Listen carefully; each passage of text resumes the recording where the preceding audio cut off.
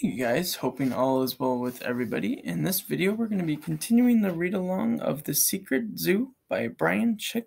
And the last time we left off, we ended with Chapter 2, so today we're going to be continuing with Chapter 3. And as always, I'll be showing you any pictures we come across, but as always, please feel free to follow along. Let's get started with Chapter 3. Chapter 3, A Tale of Wonder. The school bell rang, and Noah raced for the door, not bothering to slow down when Mrs. Bluss called, "Kids, walk!" Noah didn't have time for walking. He only had 3 hours before his parents would be home, so he needed to move fast. Since Megan's disappearance, Noah's parents had been working late, leading a search campaign out of a friend's office in downtown Clarksville. Considering all that his parents had been through with Megan, they'd originally had concerns about Noah's walking home from school and being by himself at the house. They finally decided to allow it, as long as Noah promised to walk home with his friends. And rather than being home by himself, Noah always stayed at Richie's until his parents picked him up after leaving the search headquarters for the day. Today, however, Noah needed to break the rules. In the hallway, he tossed his books into his locker, scanned the crowd to make sure Ella and Richie couldn't see him, and then squirmed his way to the main exit. Outside, he ran across the schoolyard, kicking up gravel and dust. He hadn't slept since the bird's strange visit the previous night. He still couldn't make sense of what had happened. Did it mean something? Or had a bird simply flown through his window and dropped a piece of trash in his room? Whatever it might be, there'd be no harm in paying Mr. Tall-Tail a visit. He walked down the drive, turned into Jenkins Street, and walked alongside the concrete wall of the zoo. After rounding the corner onto Walker's Boulevard, he reached the zoo and bolted for the entrance, where he had flashed his membership card to a startled attendant and crashed through the turnstile. Because the day was so cold, the zoo was nearly empty. Noah stormed across the pavement, weaving in and out of the exhibits. He'd been to the zoo so many times that he knew the shortest path to the Langer house without thinking about it.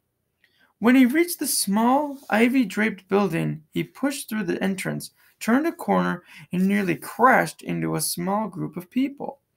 The exhibit had no traditional bars or concrete walls. An enormous dome-shaped net kept the Langers inside. There they relaxed on trees, looking bored. Their tails were so long that Noah wondered how the animals managed to keep them from becoming knotted in the branches. Mr. Tall-Tail had the longest tail of all. As the monkey rested on the high branch, his tail dangled below his rear end like a furry snake. Now that Noah was inside the exhibit, he felt a bit foolish. What did he expect to see? The visitors gradually wandered off, and the building fell silent. The Langers turned their eyes toward Noah occasionally, but they showed little interest in him. "Psst," Noah said. "Mr. Tall-Tail." The monkey ignored him. He was more interested in a large leaf that was trapped in the ceiling of the net. "Mr. Tall-Tail, can you hear me?" The monkey picked a closer leaf, popped it in his mouth, and chewed casually. Okay, Noah muttered, scratching his head. Why am I talking to a monkey? The entrance door swung open and a security guard stepped inside. He had a thatch of fire engine red hair and plump lips, and his face and arms were covered in freckles. "Hello," Noah said, feeling stupid and embarrassed. After all, this man had clearly caught him talking to a monkey. The guard didn't answer, and an awkward silence filled the air. He strolled past Noah, observing him skeptically. Noah stared at the Langers, pretending that he was enjoying himself. The sound of the guard's footsteps softened as he rounded the exhibit. Finally, Noah heard the exit door open and close. He was alone again with the Langers. "Talk about creepy," Noah mumbled. He glanced at Mr. Tall-Tail once more and said, "Nothing to show me, huh?" Mr. Tall-Tail stared into space and idly chewed his leaf, working his jaw from side to side. Feeling like an idiot, Noah decided to leave and turn toward the exit. At the moment, something fell on his shoulder, and in a reflex reaction, Noah swatted his back. He swung around and yelped. A long, black, furry thing slithered across his forearm. It jumped off and floated in the air. Then Noah realized what it was. Mr. Talltail's tail.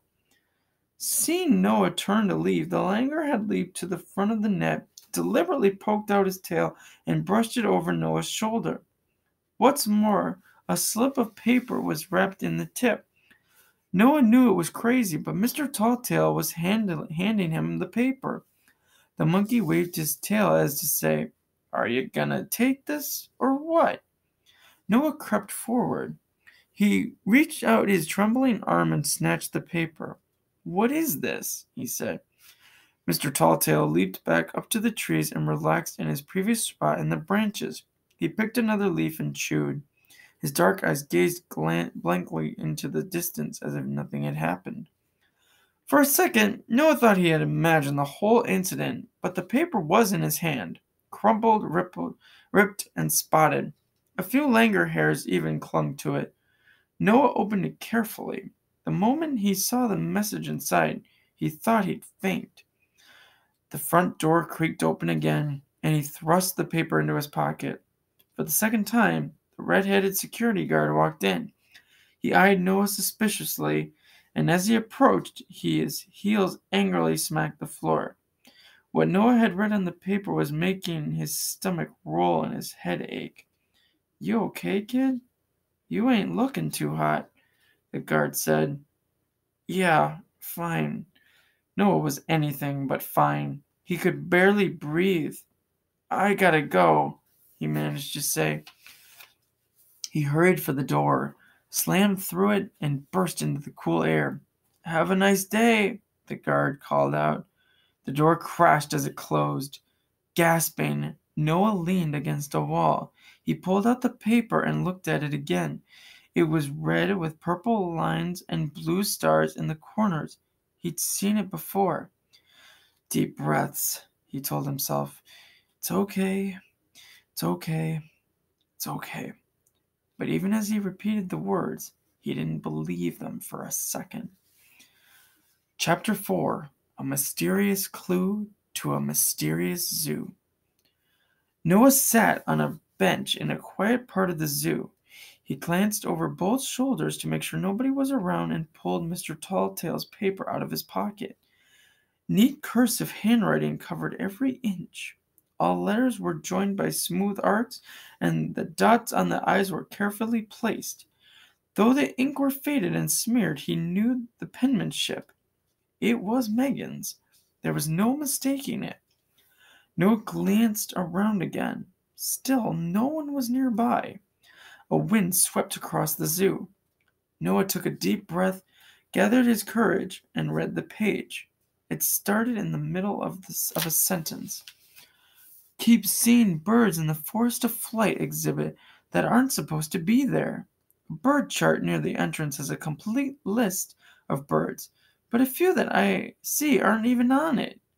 Then, every few days, some of those birds aren't even around anymore. On top of that, an old lady who works there keeps following me around, asking me what I'm doing. She's creepy." The bottom of the page was missing. Noah flipped it over. The writing at the top was too smeared to read. The words he could decipher began in the middle of a sentence and the middle of a new thought. "Can't write it down without feeling stupid, but I know what I saw. There's a wall with holes in it. I think the holes are supposed to give the birds a private place to build their nests.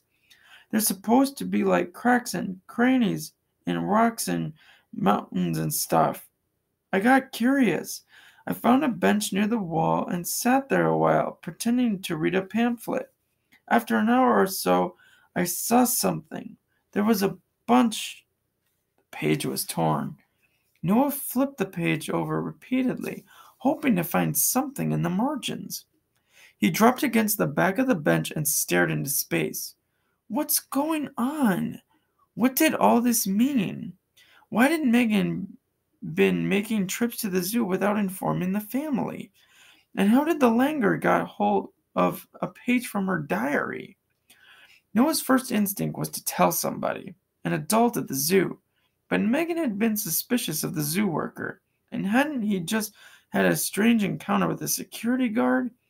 What did all of this mean?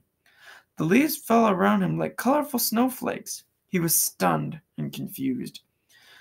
"I don't get it," he muttered. "I don't get it at all." But one thing Noah didn't understand was that he had to act, and he had to act quickly. In 2 hours the zoo would close. That would be more than enough time to take a tour of the forest of flight, and perhaps to examine the wall with the unusual crannies and holes. And that is the end of chapter 4, and we'll end the video there. But I hope to see you guys in the next video where we continue with chapter 5. But again, guys, thank you so much for watching, and I hope you guys take good care of yourselves, and I hope to see you soon. Thanks.